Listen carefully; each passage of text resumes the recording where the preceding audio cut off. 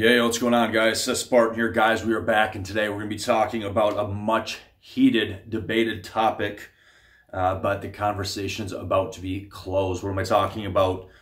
It's been common knowledge, no matter where you go. If you go to college for anything nutrition related, whether it's college, whether, the medical space, doesn't matter. Scholars across the board, it has been basically not debated, but the case has been closed. As far as can the body turn excess sugar into fat, excess carbs into fat? Yes, that's been settled. There's no debate there. But the opposite has been now refuted, finally. And I could have, I could have told you that based on just what we see in nature alone. What am I talking about? This is the question that's now answered.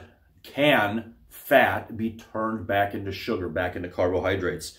The answer to this is yes, absolutely. And we have some scientists that have proven this for us through multiple pathways. So, in terms of just forgetting about, what you already know, if you think, okay, if you eat too many carbs, if you eat too much sugar, can your body turn that excess glucose into fat? Yes, we see that, right? We see that across the board in the human body. Nobody's going to debate that, not anywhere in the world, whether in academia or in medicine. But the opposite, like you would see on many college tests, especially that are nutrition based, people often have been asked, oh, well, can fat turn back into glucose? Can fat be turned back into sugar? And, if you answered anything other than no, fat cannot be turned, you'd fail, right? Now we find that, once again, the science, the medical community has been proven wrong. We see, that's typically how things work in the scientific and medical community. Something is widely held and clung onto until it gets smashed to bits. So one of the things that brought this on is, well, I'm going to first answer your question. Yes, 100%. Fat can be turned back into carbohydrates and back into sugar, okay? This is the newest research, the newest information we have, not just in the scientific world, but one of the reasons that scientists decided to find, look for the absolute truth in that is because, if you look at hibernating animals, such as, whether we're talking bears or any other hibernating animals that hibernate for periods of time, we find, wait a second, liver glycogen only lasts, a day or two, maybe 3 days tops, depending on the animal. And then what happens, if you're just converting protein into the glucose your body needs, because the body has to have at least a little bit of glucose for the brain, parts of the kidneys, and other tissues to run. Even though ketones can be supplied and fat can be supplied, you still need a little bit of glucose for those organs. So the question was, well, if it's only breaking down protein, that's going to be extremely detrimental. You're just eating away your body mass. And we don't see that with bears or with these hibernating animals.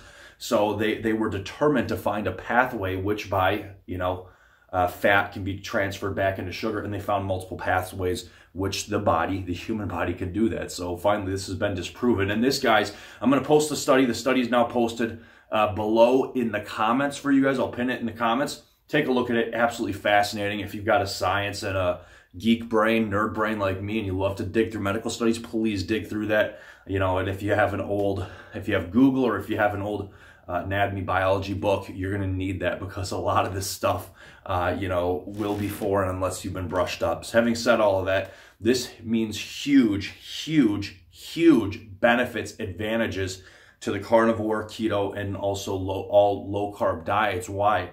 Because basically what this means is that not only can you eat protein and fat and survive and thrive off of it, but this proves the performance benefit of the carnivore keto diet also, because guess what? You don't need this just further shows that you don't need to consume carbohydrates for energy or to be at peak performance. Why? Because your body can just produce whatever carbs it needs directly from fat, not even just from protein, but directly from fat, thereby sparing muscle tissue. And we see this, not with people that do the carnivore diet, but again, with, animals being able to do that. And finally, we have the science, kudos to these scientists that broke down these pathways, which by the human body can, guess what, turn fat back into glucose, back into sugar for the body. So take a look at this study, guys. Breakthrough information. Again, if you go to college, or if you're in a college classroom right now and You know, it's a common thing you'll see on on any sort of nutrition test. You know, they'll ask you, you know, okay, yeah, you know, they'll say, okay, well, excess sugar will be converted into fat, and then you have to name the pathway. But then they'll also ask you, hey, you know, can fat be turned back into sugar? You know, and if you write no, you know, you'll get the question right. But if you write yes, you know, you're going to fail that question. So it's going to take some time for the colleges and, you know, everything else to switch and flop, especially because this has been the last, you know, whatever 100 years. The answer has been no, your body can't turn it. But take a look at this, guys.